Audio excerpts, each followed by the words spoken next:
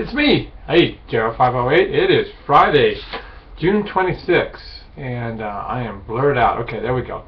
In the morning, crazy pace, isn't it? We're almost done.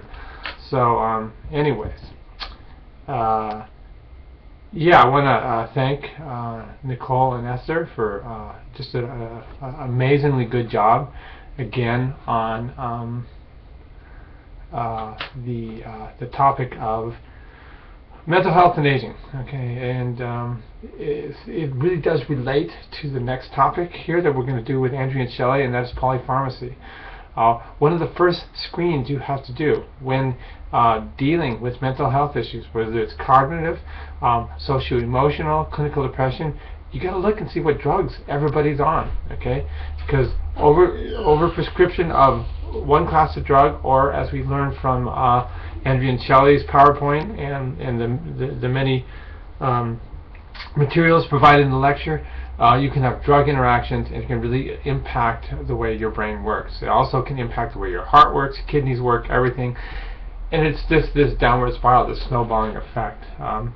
A big part of the section is, again, looking at gastrointestinal, so the drugs impact gastrointestinal absorption, and then we get into the whole nutritional aspect of aging that we've discussed. So you do see this kind of mind-body connection, how all the systems are interactive, and so you really need to be prudent about overlooking everything in terms of your elderly patient. And when we talk being prudent, again, it's just monitoring, and you as a case manager, as a physician, you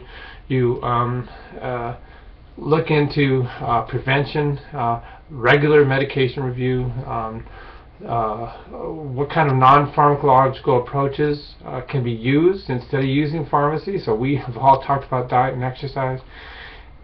Really try and simplify the approach for the patient, as you know. Pill minders, just something that will set up an organization plan for your client, and just lots and lots of communication. You have to stay on top. You cannot assume that your patient is being compliant, and that's where you run into trouble, as you know. Okay.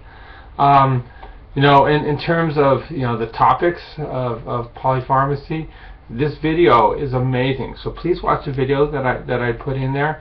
It shows you an actual physician and the kind of interviews that have to be done. The person comes in and is expressing concern. She took a fall. Okay. And why did she take a fall? Okay, well, probably because of the type of drugs that she's taking. Okay, you can have these adverse reactions, like I said, to individual drugs.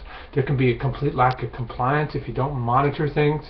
You have to remember also that your kidneys and your livers, the way the drugs are laid out in terms of prescription descriptions and identifiers by drug companies, it's all laid out for the 22-year-old male. Okay, and this does not even come close to matching the physiology that happens with a 70-year-old's liver and kidney. Okay, so drugs tend to stay around longer. If they're drugs that are lipid soluble, they, as we all know, as we get older, we have tend to have more fat on our bodies, and these drugs love to basically burrow their way into your fats and hide in there, and so then they just sit there in time release. So you have to be really careful when prescribing for an older patient.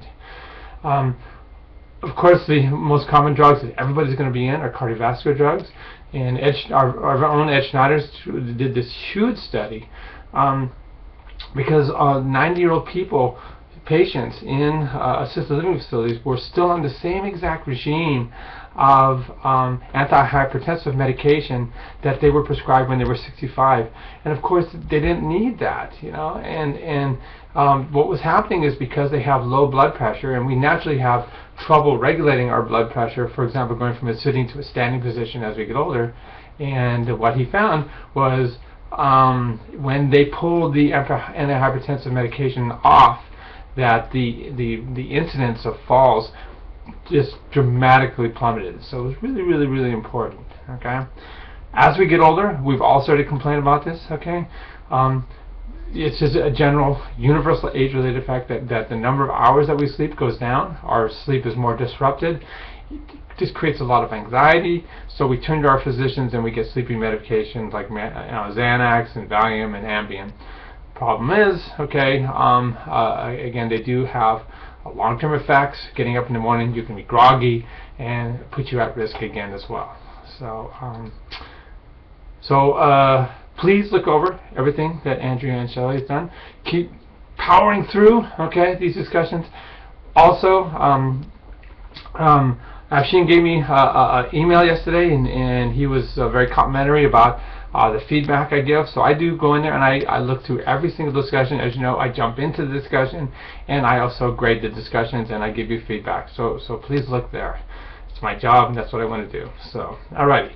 So, on a more personal side, so we are off to the hematologist oncologist in San Diego. It's the best facility for anybody that has chronic lymphocytic leukemia, and that's my wife. She has a lymphoma, and so we go down there every 3 months to monitor white blood cell count because it is cancerous. The white blood cells tend to skyrocket, and it's watch and wait, and then when the white blood cells get to a certain level, the cancer ones begin to push out all the red blood cells, the platelets, the normal white blood cells, and then they begin treatment. So we are not there yet, but we'll find out today.